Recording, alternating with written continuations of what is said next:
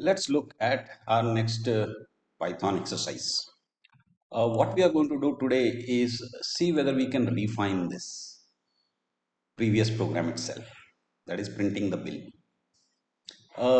Now, what kind of refinement are we talking of? If you look at this code, it is one single function, the main function itself, everything is being done. And if you have noticed in all my previous programs, I have basically uh, created functions, and then from main function I'm calling all these various functions. So let's do something like that. So what can we do? So we could have one function def add item, right? And we don't know what exactly has to be accepted as parameters. Okay, so let's begin. Let's take this, the entire line item being accepted, cut it and paste it. Okay, now here if you notice, gross total is undefined. Yes, so that is something we will have to accept it so that it can be accumulated. So let's say gross total. Okay, so which means here we will have to rename this to G total. Now another thing that is not there is line items. So that again we will have to accept it so that we can keep adding to this. So L items, and we will rename this as L items append, right? And that will be returned back. So what are we going to return?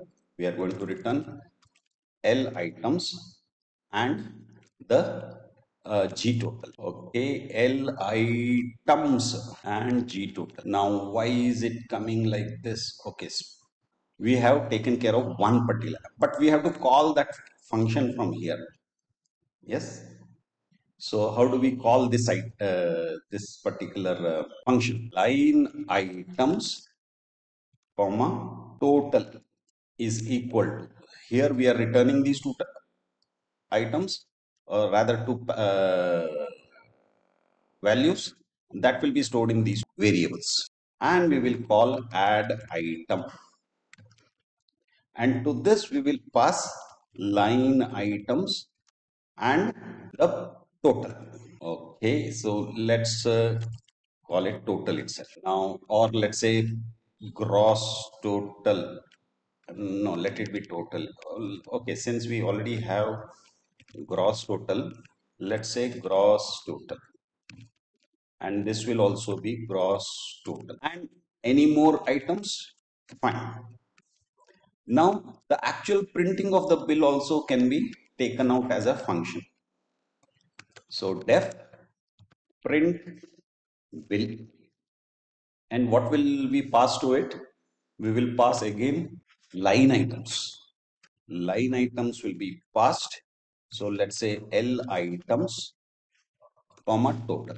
In this we will print this entire bill, cut and paste, and we don't have to return anything here. Now here we have to call this function print bill, and we will have to pass line items and gross to. So now we have add item as a function, print bill as a function, and we have the main. Yes, now this line we don't require here because here it is being created and used.